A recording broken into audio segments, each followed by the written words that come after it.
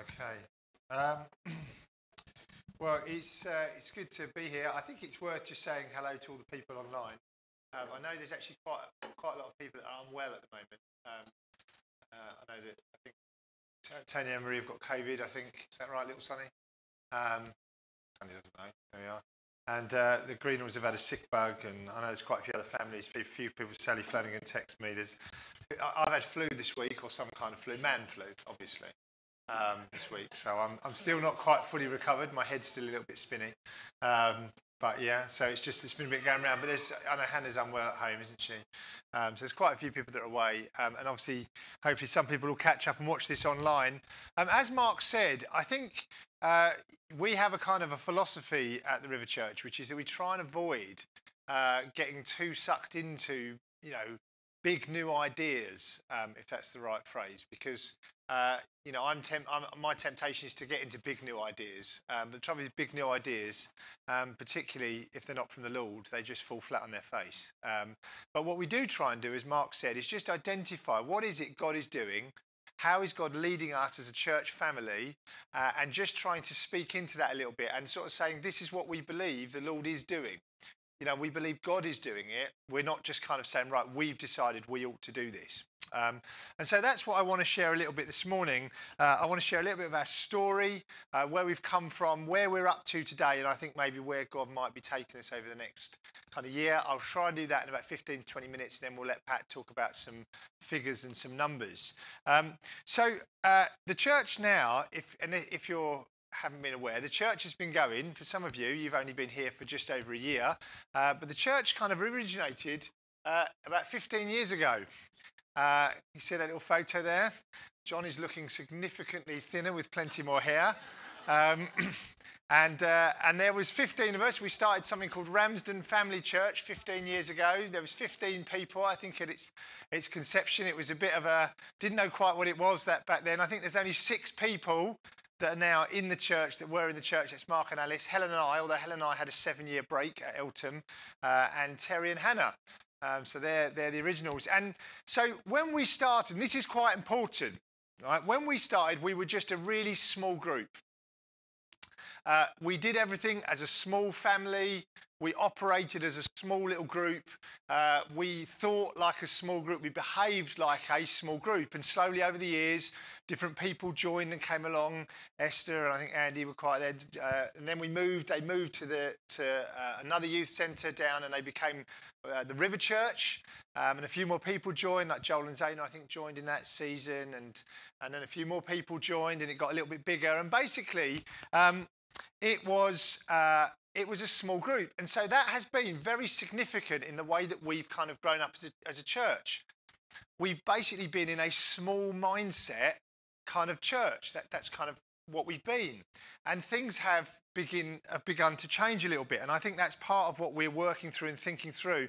Now, the vision of, or the heart of River Church really flowed out of, I think, a prophetic word that was all based around the picture of Ezekiel chapter 47. So if you know your Bible, there's a story in Ezekiel where there's a throne, the throne of God, and from that flows a river. And wherever the river goes, and it starts out, the river starts quite narrow and quite small, and slowly but surely the river gets wider and wider and deeper and deeper. And the story is, as the river expands, it goes out and reaches out, and everything that surrounds the river begins to find life and grow. And so really everything that we are trying to do, what we believe as a church, is that as the River Church goes out, so God brings life. As the River Church connects and touches a wider and wider base of people and places, so God brings life. And essentially that's our heart. That's what we want to do. We want to be a life-giving church. Whatever we're doing, wherever we are, we want to see God bringing life. But I was reminded of a picture that some of you will know a guy called Martin Charles. Who knows Martin Charles? Martin's a friend of mine, and Martin's got a real prophetic gift. That means he sees things in the spirit. And a few years ago, 2015 it was, he sent me a picture. I was still at Eltham, wasn't in the church at the time. And he sent me a picture and he said, Tim, I've had this picture of a river. I wasn't even in this church at the time, but the Lord has really made me aware that this was really a word. You know, sometimes God speaks years ahead of what it is that he's going to do. And he sent me a picture. He sent me this picture. I don't know if you can see this. It's the picture of a river coming off the side of a mountain. And he basically sent me this picture, and he said there was this mountain, had this picture, this vision of a river in the mountains. And in the mountains, we went up recently, didn't we, to the Alps? Got to get my cycling trip in as many times to as many sermons as possible. But if you've ever been up to the Alps and you see rivers up in the mountains, they're very beautiful, aren't they? They're very beautiful rivers up in the mountains. They're all, weaving through the kind of lovely green grass, and there's flowers to the side and the odd sheep. And there was this picture, Mike said there was this picture of a river in a beautiful little place. But then what happened is the river essentially started to go over a cliff, and all of a sudden this river began to spread out and accelerate and widen. And what happens when the river goes out and goes wider is that everything begins to change. And actually the river isn't as pretty. It's not as nice, it's not as easy in that regard. It's a little bit more complicated, but so many more people are being blessed by the river than it was up in the mountain. And really, if I'm honest, this picture speaks to the experience of what's happened to us over the last couple of years. So when we joined the church 4.5 years ago, the church was about 50 to 60 people, and it was up in the mountain. It was lovely. Everybody knew each other. Everyone kind of went round each other's house. I think we had one or two house groups, that kind of thing. It was all very easy. We could come together on Sunday. You didn't need a welcome team really. Everyone just sort of stood on the door because everybody was in the welcome team. John and Ruth obviously organised the refreshments properly, but they didn't have to worry about that. It was a handful of cups, wasn't it? And biscuits didn't get eaten at a rate of 1 pack per minute. Life was easy. It was small church. And what's happened to us as a church is that over the course of the last couple of years, we've gone from about 50 or 60 people to 160 to 170 people. And it doesn't show any signs of slowing down because God is beginning to move. And more people are being blessed, and more people are being touched. And that's not something that, if someone came to me and said, Tim, what's been your plan and your strategy for growth? And I'd say, I don't know. We haven't particularly, have we, done anything massively different than we did before. But God has begun to move. And God has begun to change things. But that has had an impact on where we're at as a church. It's impacted because we've realised that everything we do is orientated around being a small group. Because that's all we've ever known. We don't really have much experience of being bigger and having to organise things, and we want everything to be just like it was. Now, the problem with rivers, if those of you that have been down to the Thames, big rivers, right, are not as pretty, are they?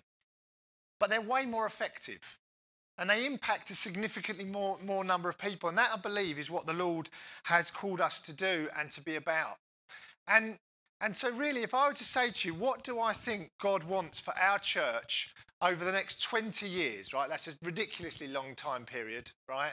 Okay, right. And we know that Jim will still be going in 20 years. That's fine. Don't worry, Jim. But, I'm picking a number. But I believe that God is bringing all of these people. We've been so blessed over the last couple of years with just some absolutely amazing people that have joined the church. And God has called and gathered a group of people together. And the question we're asking is, why, God, have you gathered all of these people together? And it's for this reason, I believe, that God wants to use us to be a church which over generations sends people for the gospel. Sends people for the gospel. And so, really, we shared this, was it in 2019, I think? And it's really simple. It's our heart, our vision as a church is we seek to send ordinary people. That's quite important. We're not sending the best or the most important or the cleverest. We're just sending ordinary chaps and ladies like you and me, right? And we are believing out into our community, out across the UK, around the world, to share the gospel and to build up Christ's church. And you might think to yourself, Tim, surely that's what every church should be doing. Yes, it is. And if you look at the Grace Commission, Matthew chapter 28, verses 16 to 20, it says, go into the world, go into the world, make disciples, doesn't it? Baptize them in the name of Jesus. And really, we're not doing anything clever. Not trying to do anything particularly spectacular or different, right? But we are seeking to just live out the Great Commission. And really, and this is the key, everything that we want to do, when we look at the reason we've got our young people, the reason you're sat here this morning is because we believe that all of these young people, that God wants to send you. God wants to send you, whether it's locally, nationally, internationally, for the gospel.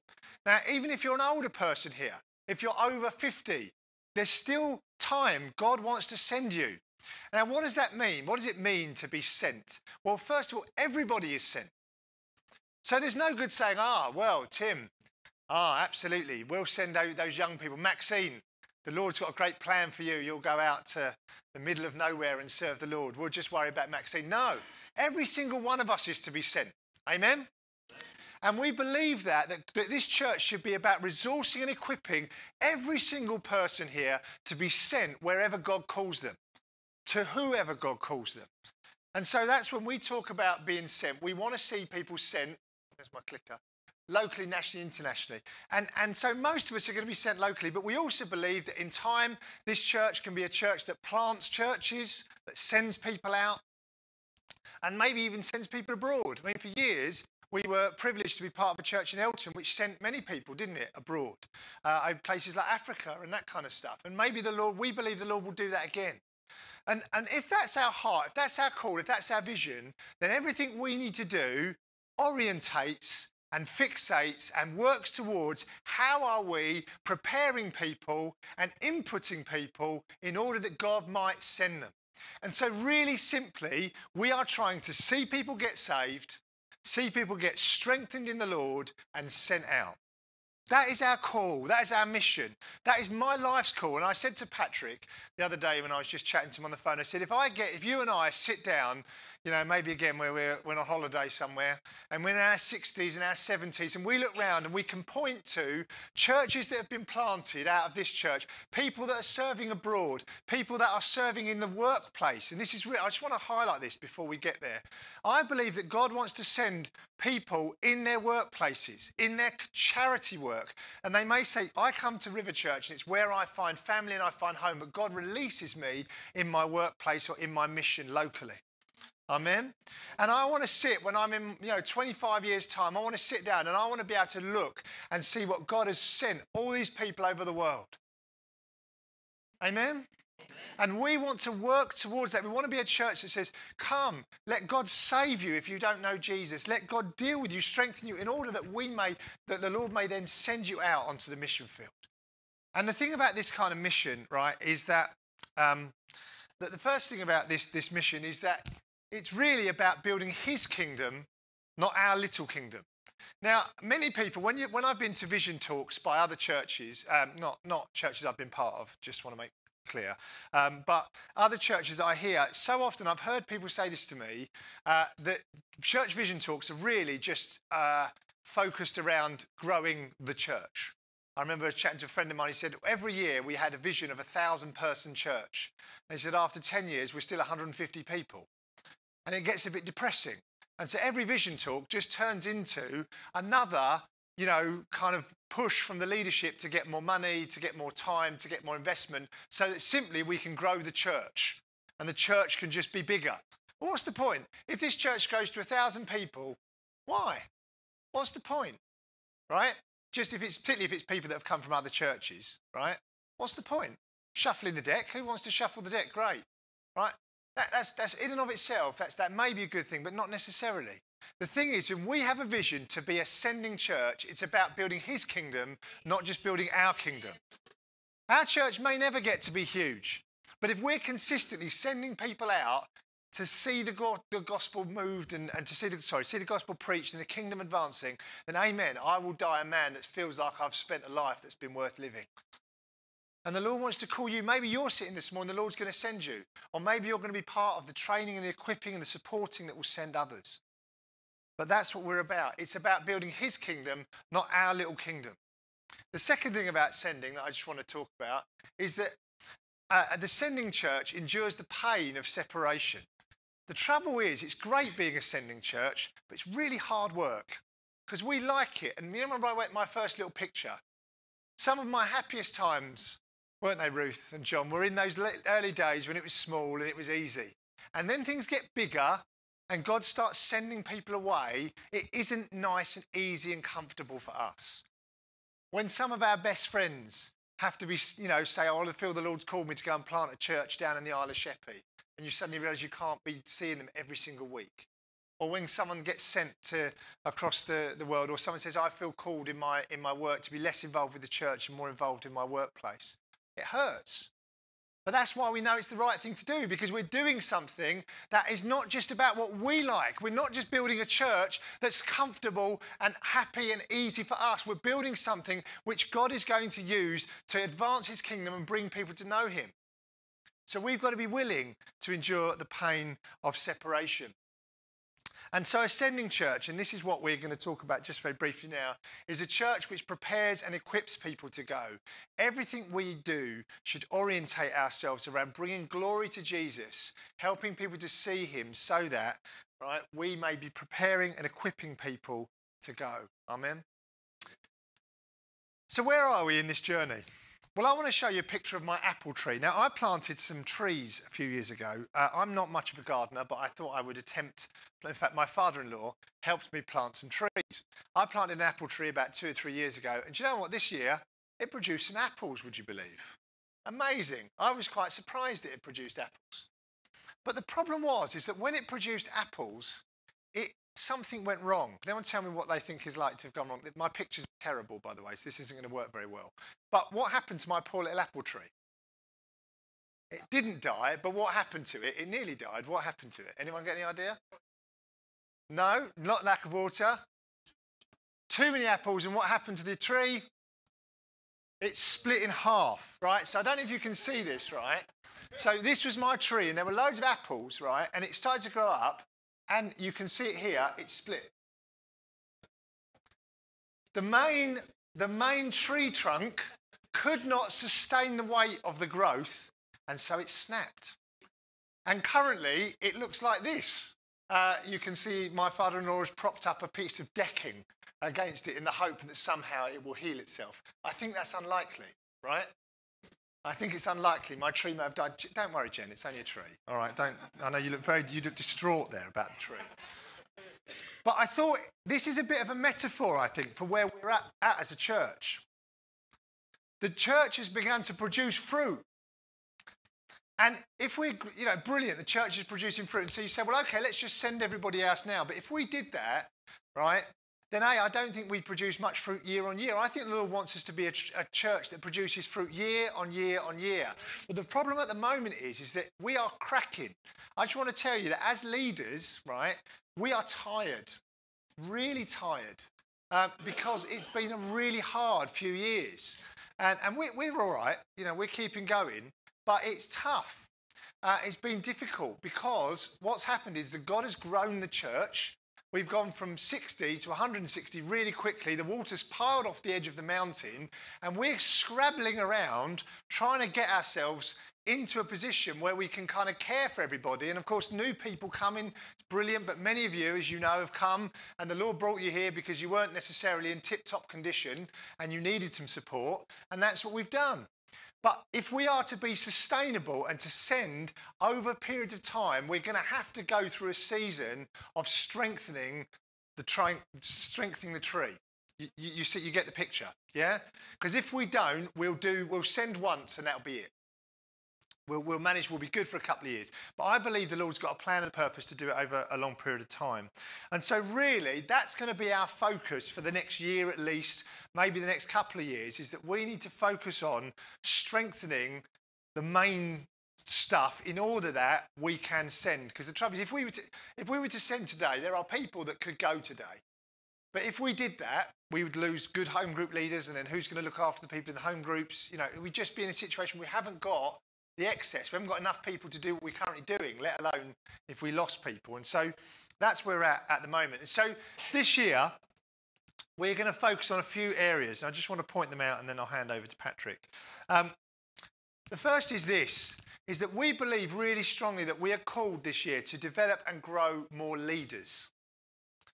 right? Because that's who can help to take the strain and the strength. We need to be better at helping to grow and develop leaders that can take the responsibility for people, pastorally, to take responsibility for leading and managing and running things. Very practically, if you want to have groups that operate and reach out to people and people can come in, someone's got to lead those. Yeah? And so we want to help our leaders not just shove any old bod into a job just to fill a gap, but to really support and equip and train people in doing that well. And so we're going to start a leadership training program that's going to, I won't say exactly how we're going to do it because we need to just make sure we're clear on what we're going to do, but that's going to be a focus this year through mentoring and through training if we possibly can. The second is a greater investment in our young people. We really believe that our young people, I want to get cheesy, we believe the children are our future. Teach them well and let them lead the way. But there's so much truth in it, isn't there? Right, I was sat here a few weeks ago and I had this little moment where John and Heidi were having their little Zachary, little baby Zachary dedicated. And John's parents were sat there, John, Steve and Anne Greenall. And I just had this moment where I realised that they would have remembered me. Right, I haven't really been in the same church them or been in church with them probably for like 20, 30 years. And this moment where they would have remembered me as that irritating little boy, and I was irritating. I think they banned me from their house at one point because I was so naughty. And there they are, sitting, listening to me have to preach. And I look at you annoying little ones, right, particularly Arwen. And I look and I think to myself, look what the Lord is going to do in you. Amen. And so we need to continue to invest not just in our young people, but in our 3s to 6s groups and our what's the other grade? 7s to 11s, that's it, yeah. And we're getting so many kids. We've got over 60 kids in the church now. It's a lot for a church of our size. And so we are going to need people, not just leaders that are happy to help, but leaders that really have got a passion and a heart to teach kids, to lead them and to show them Jesus. Amen? We want to continue to increase diversity. I don't just talk about diversity, I really believe in it. I really believe that this church should reflect the local community and the glory of God. And so I'd love to see more people in leadership from all different backgrounds, from different experiences, in order that the church might be richer for it. Okay, so we're going to continue to invest in diversity. This is probably second to the leadership one, almost the most important one. And I've put it here because, to be honest, it's the most boring one. But it's probably for us. We need to become operationally effective and sustainable. To sum up us as an organisation, announcing that the newsletter for September is now available. The last week in September is probably a good description of where we're up to in the administrative side of church life. Yeah? Not great, is it? Right? It's not great. And what's happening is there's loads of people doing the same people are doing lots and lots of stuff. And the trouble is we're just not, it feels like we're chasing our tail a lot of the time. And it's the same people who are very faithful who are doing the same things. And I just want you to hear me right when I say this. This is not a criticism. If you are not involved in stuff, this is not a, oi, you. All right? It's just a simple statement of truth that actually God wants to enlarge the number of people that are involved. All right? And so we want to become effective and sustainable, because at the moment we are not that effective and we're not super sustainable. So we've got to get to that point. If in a year's time we're still going, oh, here's September's newsletter on the 25th of September, we're doing something wrong. Okay? And Pat, I think, is going to talk about that lastly. Now, lastly, but actually it's fifth, but yet most important, in all of this, when we talk about strengthening the tree trunk and all the rest of it, there's a temptation to just look at inwardly, yeah, to look inside the church. But the problem is there's still a world that desperately needs Jesus. And so in this all, we have to keep pushing ourselves to say, how are we reaching out? How are we sharing the gospel? Who here enjoyed our conference, not ashamed of the gospel? Put your hand up in the air if you enjoyed it. Who here would believe themselves to say, yeah, I'm not ashamed of the gospel? Amen? Put your hand up if you're not ashamed of the gospel. Amen? Brilliant. 8th of October, I want to see you on the streets with Marlene. No, I'm not messing. Right, I won't be there, by the way, because I'm away.